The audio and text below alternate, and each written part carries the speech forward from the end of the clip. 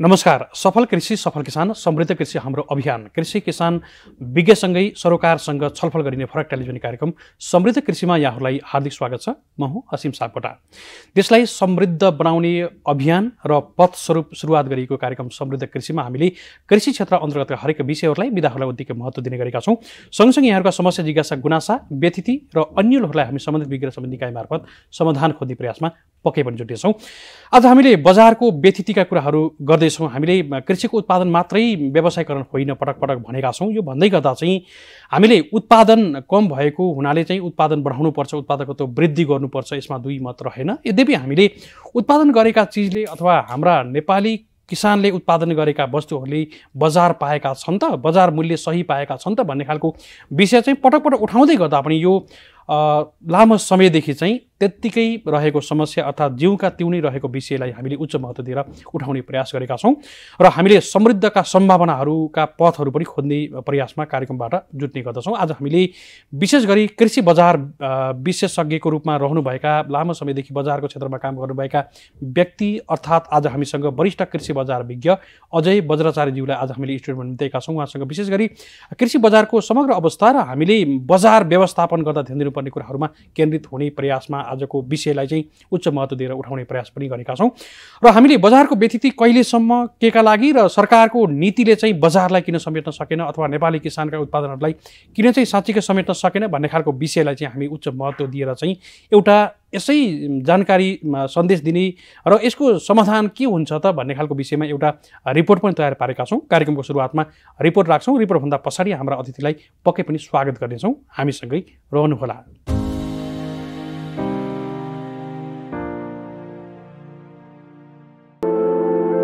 अव्यवस्थित बजार व्यवस्था, उत्पादक किसान घाटामा अनि बिचौलिया नाफामा, अवैज्ञानिक हचुवा मूल्य निर्धारण व्यवस्था, दुर्बल बजार सूचना प्रणाली, जैविक प्रकृतिका उत्पादन चाँडै बिग्रने हुँदा ओसार पसारका लागि उपयुक्त पारवहन साधनको अभाव, निजीकरण अनि विश्व व्यापार संगठनको नीति अनुसार प्रतिस्पर्धात्मक बजारमा हाम्रा स्थानीय उत्पादन प्रतिस्पर्धा गर्न नसक्ने जस्ता चुनौतीहरू आजका कृषि बजारका समस्याहरू रहेका छन्। व्यावसायिक कृषि उत्पादक किसानको संख्या घट्दै जानु र युवाहरू भने जस्तो कृषिमा आकर्षित नहुनु आजका कृषिका विद्यमान समस्या रहेका छन्। किनेर खाने उपभोक्ता बढ्दै गएको तथा उपभोक्ताको क्रय शक्ति र व्यवहार परिवर्तन हुँदै गएको सन्दर्भमा बजारमा कृषि उत्पादनको माग अझै बढिरहेको नै छ। कालीमाटीमा व्यापार हुने फलफुल तथा तरकारीमा 40% हिस्सा आयातको छ भनिन्छ। यस्तो अवस्थामा स्थानीय उत्पादनको माग वा बजार भएन भन्नु युक्ति संगत भने अवश्य होइन। बरु स्थानीय उत्पादनको उत्पादन लागत धेरै भएर प्रतिस्पर्धा गर्न सकिएन, उत्पादन लागत घटाउनु पर्यो भन्नु चाहिँ उपयुक्त हुन सक्छ र समाधान पनि यही ओरपरबाट नै खोजिनुपर्छ।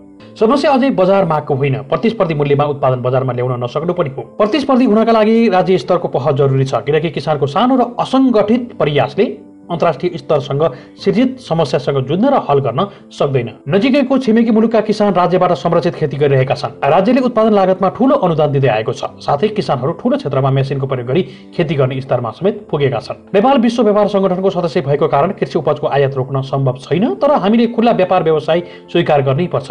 यसले उद्योग व्यवसायलाई राजनीतिक भौगोलिक सीमा नमानी क्षमता अनुसार विश्वभर विस्तार गर्न दायरा समेत प्रदान गर्छ। विश्वव्यापी खुला बजार अवलम्बन गरेपछि नयाँ प्रविधि प्रयोग र व्यवस्थापन किफायती बन्न सकेन भने प्रतिस्पर्धा गर्न नसकेर बजार प्रणालीबाट बाहिरिन बाध्य बन्नुपर्छ। यस अर्थमा उत्पादन लागत घटाएर र किफायती वितरण प्रणाली अपनाएर प्रतिस्पर्धी मूल्यमा उत्पादन बजारमा ल्याउँदा मात्र बजारमा प्रतिफल लिएर टिक्न सकिन्छ। आफ्नो उत्पादनको बजार सुनिश्चित गर्न न त आयात रोक्ने, कृषि उपजको आयातमा कर लगाउने या त आफ्नो उत्पादनमा अनुदान नै दिएर आयातित वस्तुसँग प्रतिस्पर्धी बनाउनु दीर्घकालीन उपाय हुन सक्छ। बरु आफ्ना उत्पादकलाई प्रतिस्पर्धी बनाउनु उत्तम उपाय हुन सक्छ। कृषि उत्पादन फगत व्यवसाय मात्र होइन, यो जीवनको आधार पनि हो, राष्ट्रिय स्वाधीनताको स्रोत पनि हो भन्ने सम्झिएर कार्यक्रम तयार गरिनु जरुरी छ। गुजरामुखी उत्पादन प्रणालीबाट बजारको माग अनुसार व्यावसायिक उत्पादन प्रणालीमा रूपान्तरण हुँदा विभिन्न तह र क्षेत्रमा मध्यक विकास हुँदै जान आवश्यक छ। नेपालमा हालको कृषि विकासमा देखिएको समस्या बजार माग भन्दा पनि प्रतिस्पर्धी मूल्यमा उपजको उत्पादन, संगठित सङ्कलन र किफायती वितरण प्रणाली नहुनु हो। वास्तवमा कृषिको समस्या पहिचान गरी समाधान गर्न भुइँ तहसम्म पुगेर किसानको खेतबारी निहालेर किसानले दिनदिनै झेल्नु परेको समस्या उजागर गर्न जरुरी छ। किसानलाई सही पहिचान र सम्मान समेत दिन जरुरी छ।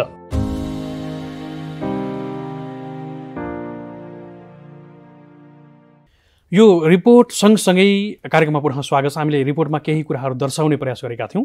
अबको श्रृङ्खलामा चाहिँ हामी यही नै विषयमा छलफल गर्दैछौँ। हामीले पूर्व उद्देश्यमा भनि पनि सकेका छौँ।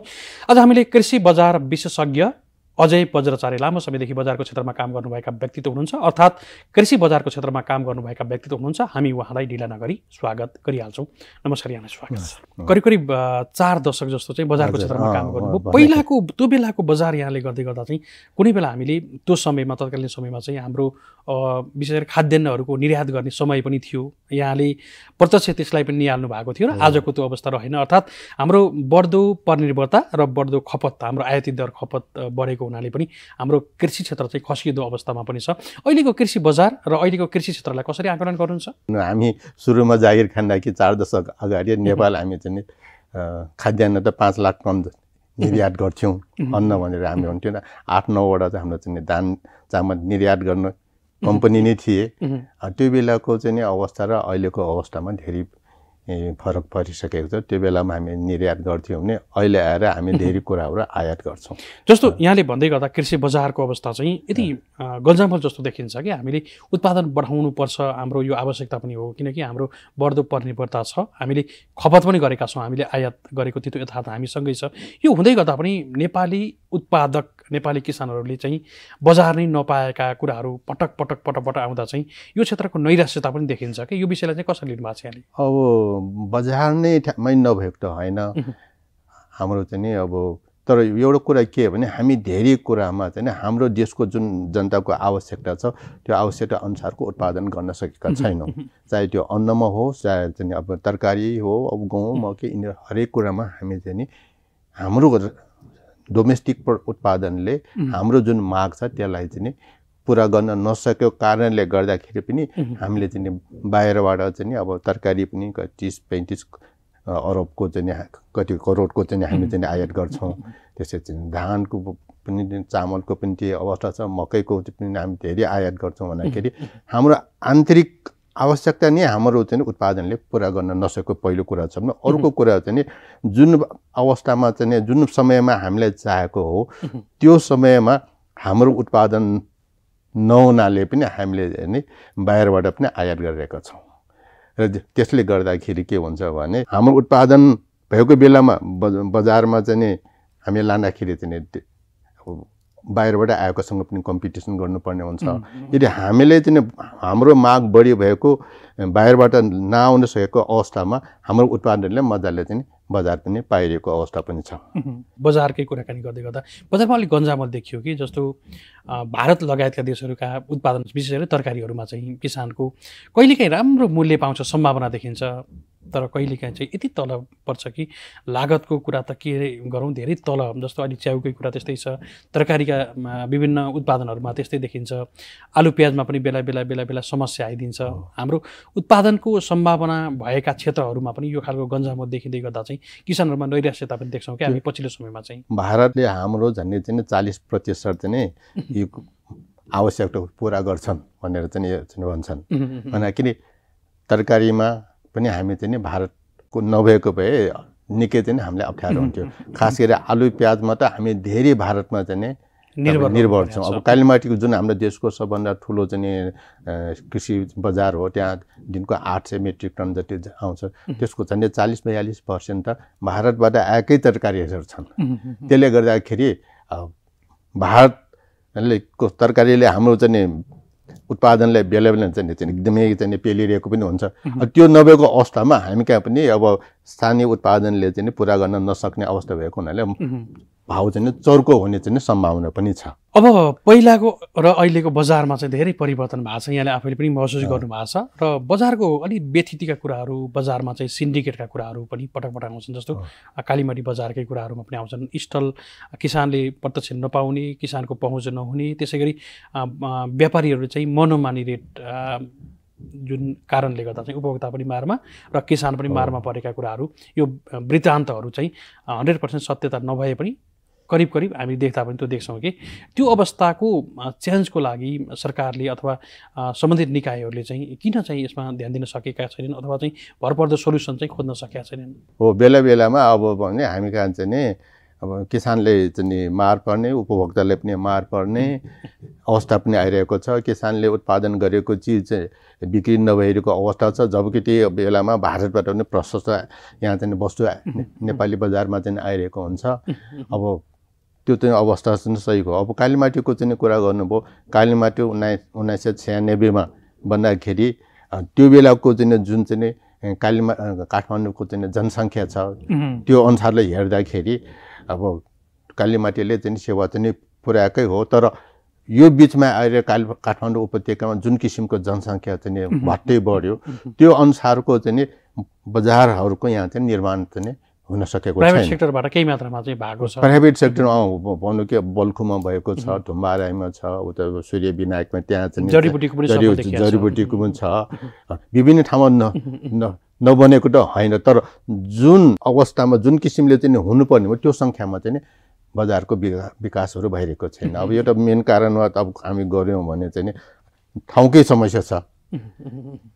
बजारको लागि चाहिँ अब प्रशस्त ठाउँ हुनुपर्छ। त्यो चाहिँ अब धेरै ठाउँ लिने किसिमको चाहिँ वस्तु हो।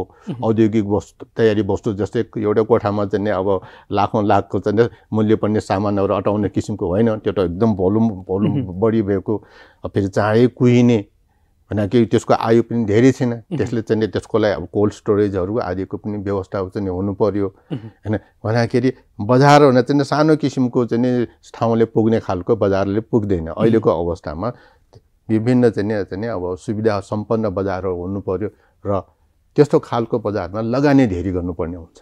भन्दाखेरि अब सरकारी तर्फबाट पनि लगानीको चाहिँ कमी छ। नगरेको त होइन कि त भरेको छ होइन, बालाजुमा छ, अब त्यहाँ त चौबारमा बनिरहेको छ।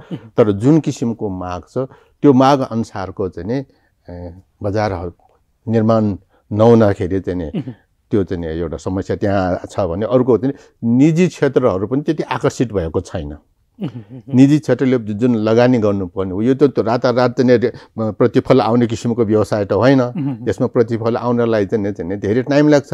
भनेको निजी क्षेत्रलाई पनि आकर्षित हुने खालको चाहिँ वातावरण पनि हामी कहाँ चाहिँ त्यति बनेन। फाटाफुट्टाहरू चाहिँ बने तर चाहिँ माग आवश्यकता अनुसारको चाहिँ हाम्रो काम बन्न सकेको छैन। त्यो कालीमाटी बजारकै हामी अलि बढी केन्द्रित पनि हुन्छौँ। जस्तो सिन्डिकेटका कुराहरू आउँछन् कि त्यहाँनिर चाहिँ ठुलो व्यापारीले मनोमानी गर्ने र सरकारका निकायहरूलाई समेत, हुन त सरकारी बजार नै हो, यद्यपि कोही व्यक्तिहरूलाई पनि चलाउन सक्ने, चलखेल गराउन सक्ने खालको चाहिँ व्यापारीहरूमा त्यो खालको मनोमानी प्रवृत्तिले गर्दा चाहिँ यो सधैँभरि यस्तै हो भन्नेहरू पनि छन् कि कति कुराहरू चाहिँ नि थाहा पाएर पनि भन्न नमिल्ने खालको त्यसलाई चाहिँ समाधान गर्न गाह्रो हुने किसिमको हुन्छ। विशेष किसिमको त्यहाँ चाहिँ अप्रमाणहरू चाहिने।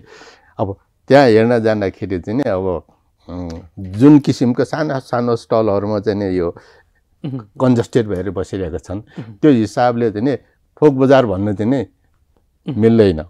थोक बजारले जुन किसिमको ठाउँ, अब मैले चाहिँ अब भारतमा आजादपुर होलसेल मार्केटदेखि अरू होलसेल मार्केटमा चाहिँ जुन किसिमको त्यहाँ चाहिँ हरेक थोक व्यापारीलाई चाहिँ त्यहाँ स्थान दिएको हुन्छ त्यो खालको चाहिँ नि व्यापारीलाई स्थान दिने त्यहाँ चाहिँ हाम्रो ठाउँ नै अपुग छ।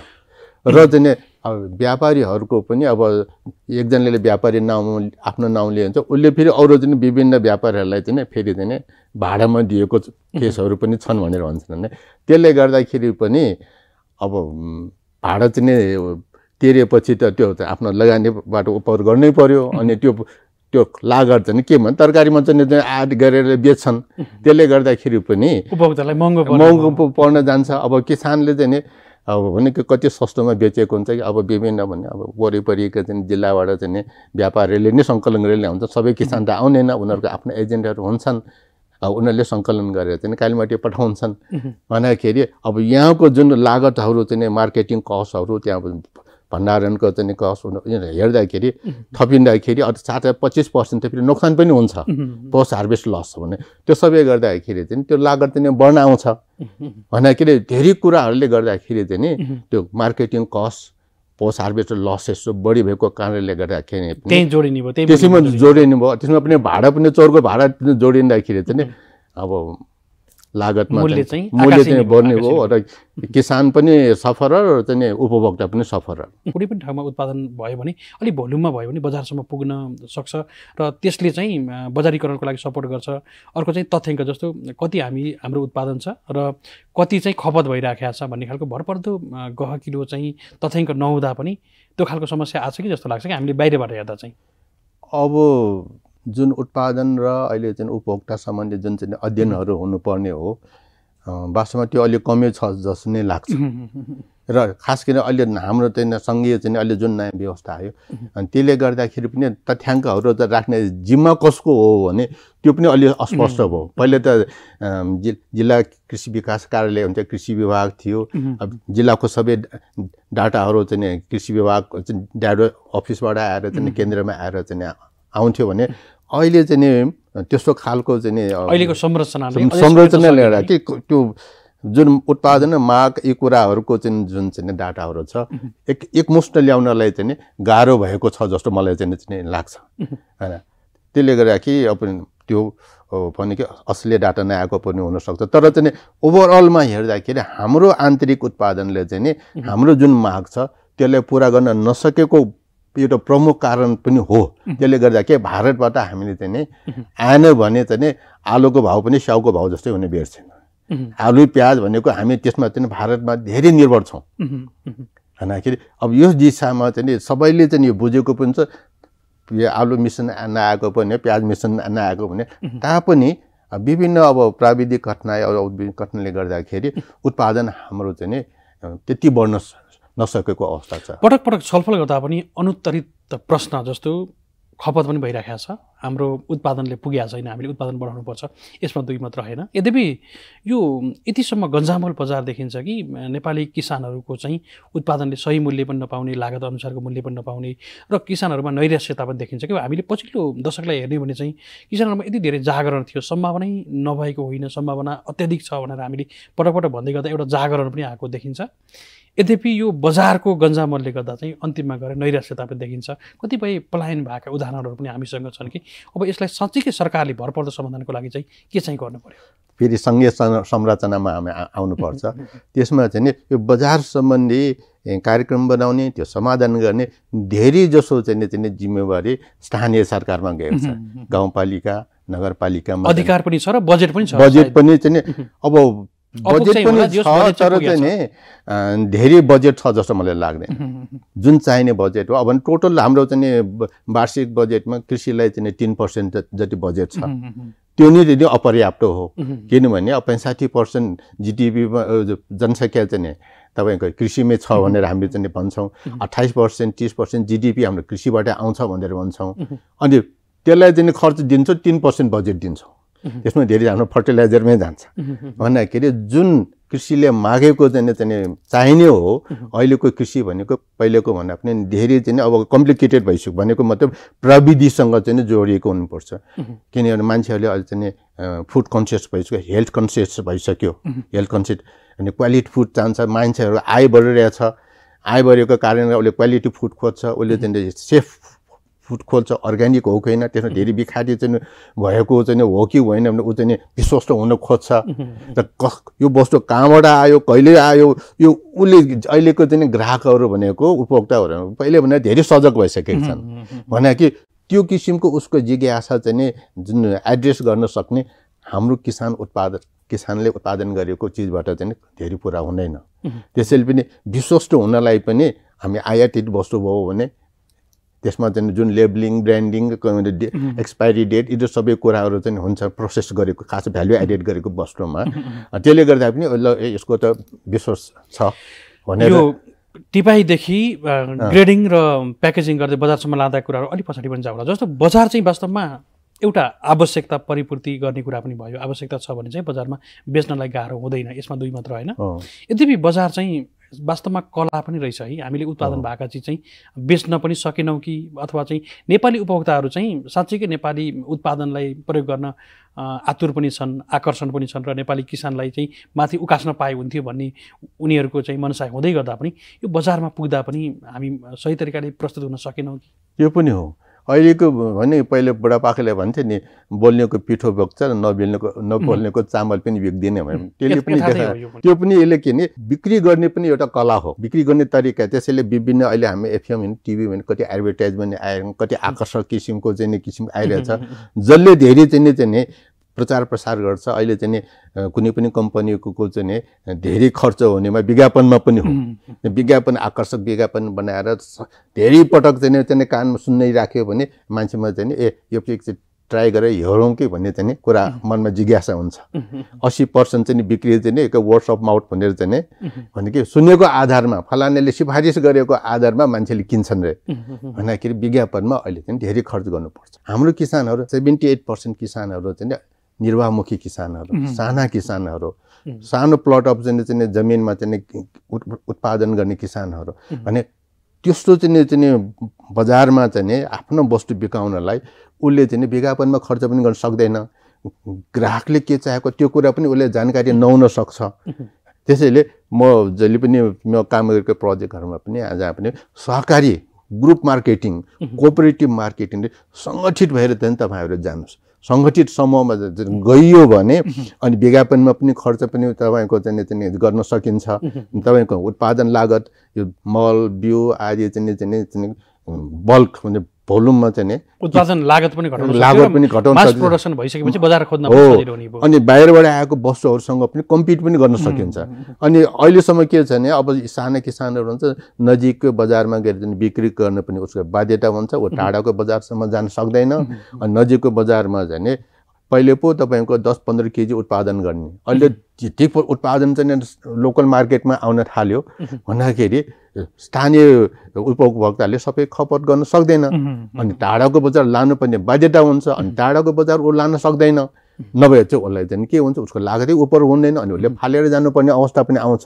त्यसैले सङ्गठित भइदियो भने लागत, उत्पादन लागत पनि कम हुन्छ, बजारीकरण लागत पनि कम हुन्छ। उसले विभिन्न विज्ञापनहरू गर्न पनि सक्छ।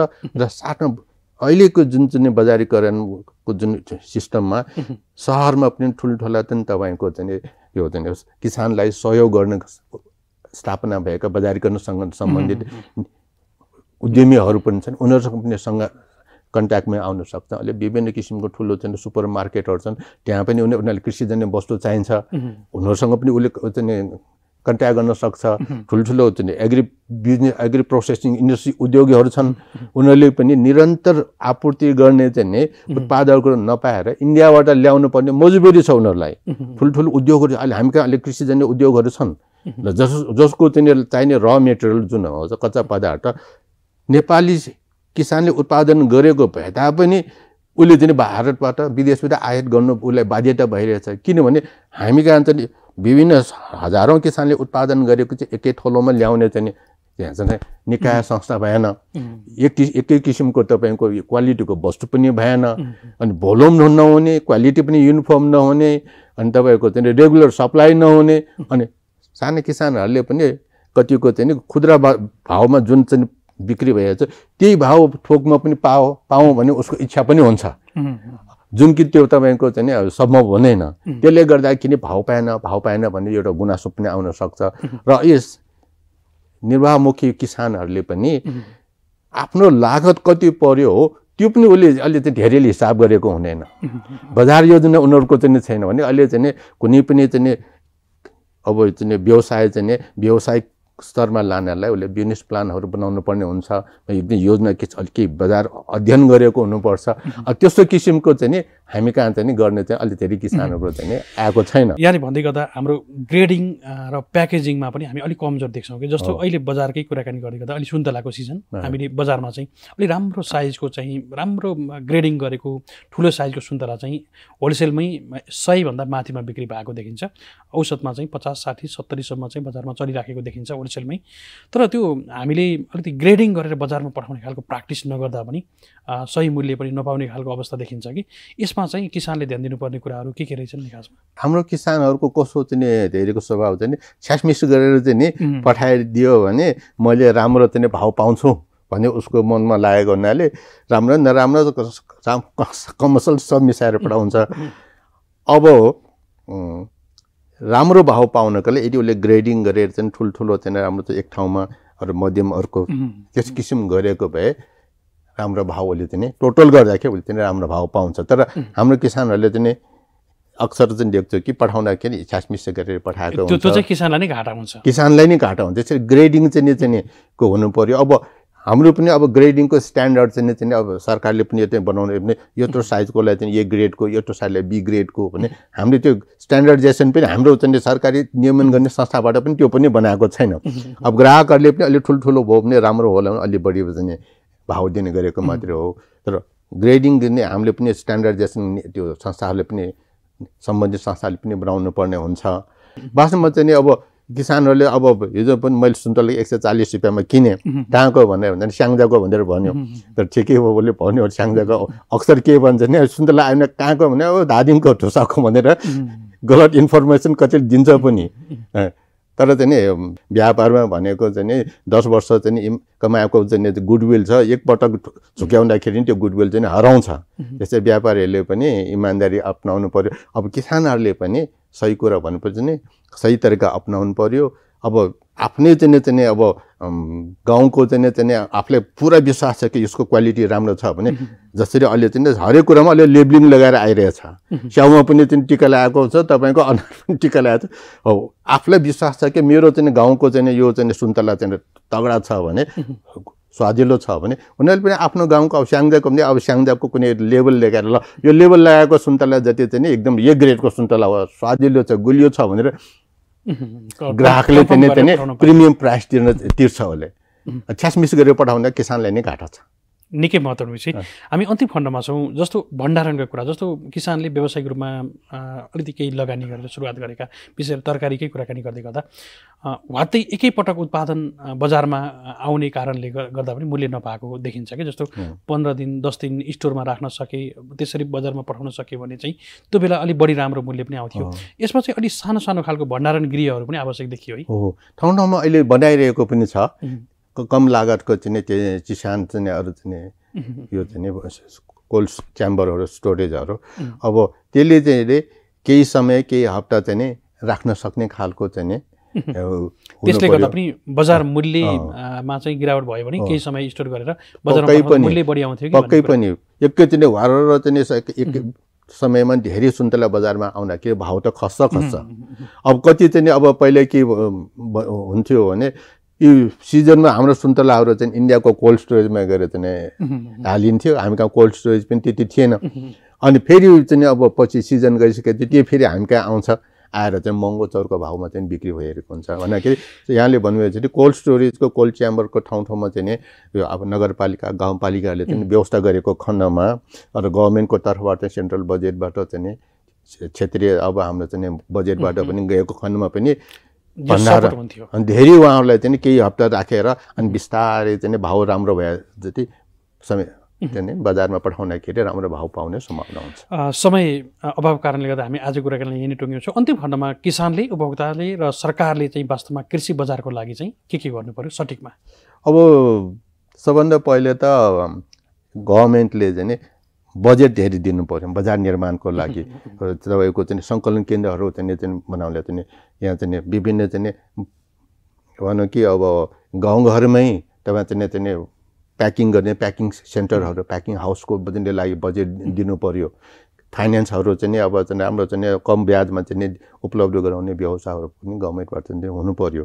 र चाहिँ जुन चाहिँ तपाईँको चाहिँ अब बजार हेर्ने प्राविधिकहरू चाहिँ हुनु पर्यो। अहिले गाउँपालिकाको जिम्मामा धेरै भए तापनि उनीहरूको स्टाफै छैन, त्यहाँ पनि विज्ञहरू हुनु पर्यो। स्टेट लेभलको चाहिँ अब प्रोभिन्स लेभलको गभर्मेन्ट त्यहाँ पनि बजार हेर्ने कृषि बजार हेर्ने चाहिँ प्राविधिकहरू हुनु पर्यो। सेन्ट्रल लेभलमा पनि हुनु पर्यो र एक किसिमको चाहिँ अब नीतिगत कुराहरू एक्सपोर्ट गर्ने चाहिँलाई चाहिँ कसो खाले नियमहरू हुने, बाहिरबाट आएको बाट चाहिँ हाम्रो वस्तुहरू बचाउनलाई कस्तो खालको चाहिँ पिआरए चाहिँ एसपिएसको जुन छ WTO अनुसार त्यसले कसरी चाहिँ प्रयोग गर्ने, गुड एग्रिकल्चर प्र्याक्टिस भनेर गभर्मेन्टले भनिरहेको छ, त्यसलाई चाहिँ कसरी चाहिँ व्यवहारमा चाहिँ सजिलोसँग अपनाउनु गर्न सक्ने गरी कसरी बनाउने, यो कुराहरू चाहिँ अर्ग्यानिकको कुरा आइरहेको छ भने ग्राहकको चाहिँ माग अनुसारको वस्तुहरू कसो छिटोभन्दा छिटो चाहिँ राम्रो अवस्थामा चाहिँ ग्राहकसँग पुगाउने, यो सबै कुराहरू चाहिँ ध्यान दिने विज्ञहरू हुनु पर्यो, बजेट हुनु पर्यो, संस्थाहरू हुनु पर्यो। निकै महत्त्वपूर्ण विषय हुन्छ। हामीले समय दिनुभयो, हामी धेरै आभारी छौँ र यो विशेष विषयमा चाहिँ संवादमा जोड दिनुभयो, हामी धेरै आभारी छौँ। कृतज्ञ ज्ञापन गर्दै बिदा गर्न चाहन्छौँ। नमस्कार। धन्यवाद। हजुर, हामीले आजको श्रृङ्खलामा चाहिँ कृषि बजारको अवस्था र कृषि बजारलाई व्यवस्थित कसरी गराउन सकिन्छ भन्ने खालको महत्त्वपूर्ण विषयलाई आजको श्रृङ्खलामा रोजेका थियौँ। आजको कुराकानीमा जुट्नुभएका वरिष्ठ कृषि बजार विशेषज्ञ अजय बज्राचार्यज्यूलाई फेरि पनि आभार भन्न चाहन्छु भन्दै आजको श्रृङ्खलाको समय सकिन सकेको छ। यहाँहरूका समस्या जिज्ञासा गुनासाहरू र अन्य लहरहरू छन् भने हामी सम्बन्धित विज्ञ र सम्बन्धित निकाय मार्फत निःशुल्क रूपमा समाधानको लागि पैरवी गर्ने काममा प्रतिबद्ध छौँ, कटिबद्ध छौँ भन्दै असीम सापकोटा यहाँहरूको माझबाट बिदा हुने अनुमति माग्छु। यहाँहरू भने हेर्दै गर्नुहोला GNN टेलिभिजन HD। नमस्कार।